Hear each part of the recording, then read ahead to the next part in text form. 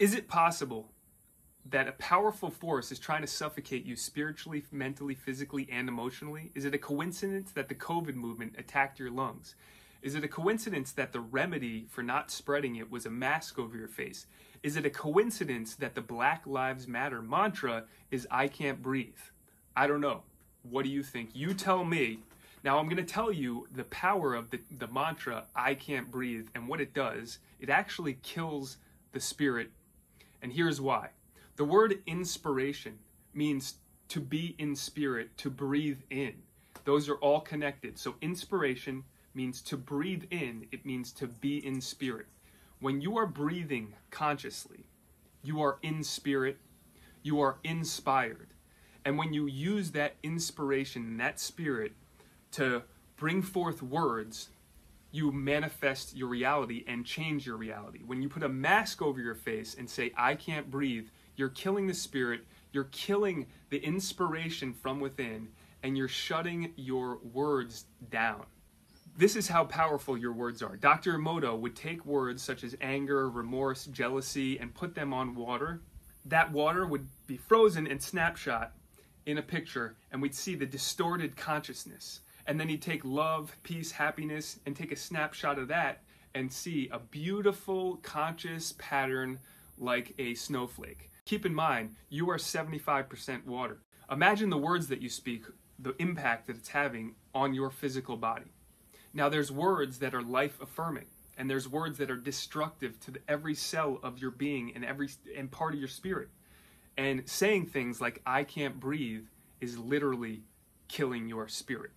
This is very important to be aware of, because when you hear the words "I can't breathe" and it's being disseminated across the world, you better believe that there's a reason behind it. What it is, that's for you to decide. What's the remedy? Recognizing how powerful your words are. Let me give you an example of how powerful words are through inspiration. The people that we know the most, that are the most worldwide known, spoke through inspirational speeches. Martin Luther King, Nelson Mandela, Gandhi.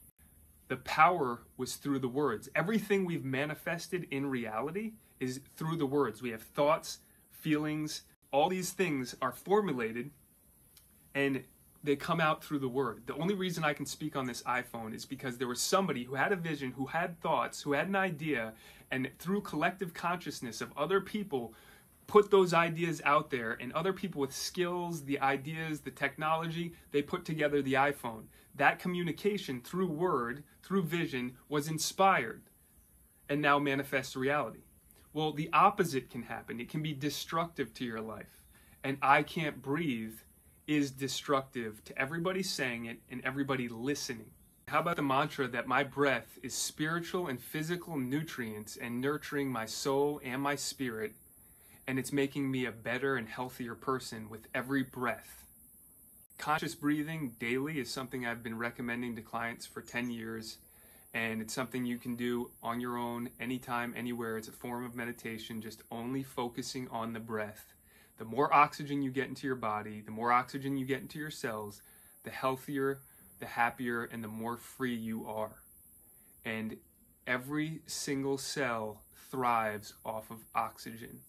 So the more you breathe, the better you breathe, the more oxygen into the body, the healthier, the better you feel, and the more in spirit you are.